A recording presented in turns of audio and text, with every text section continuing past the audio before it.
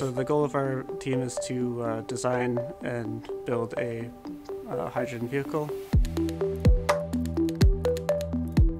So Shell kind of puts on this whole competition, and they set out the guidelines, what rules we need to adhere to, and we compete for best fuel efficiency and fastest time around the track.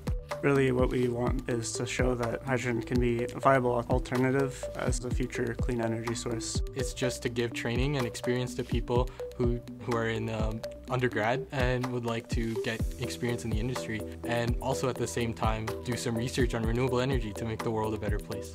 We have 5 divisions of the club: the mechanical team, our fuel cell development team, the electrical team, business admin, and our outreach team.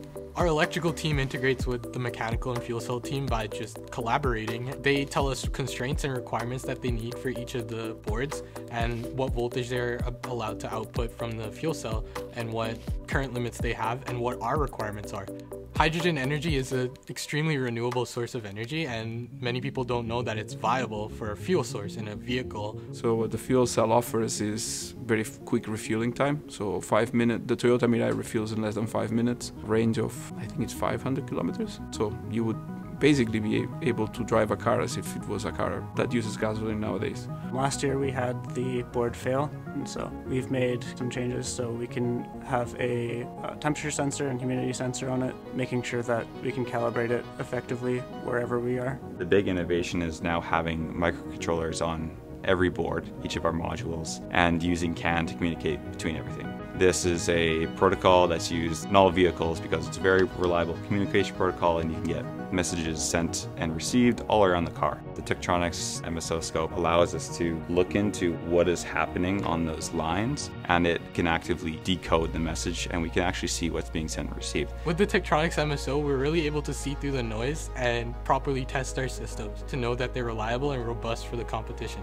It's like you're seeing into the electrical world. So that's really helpful from a learning point of view and from a development point of view.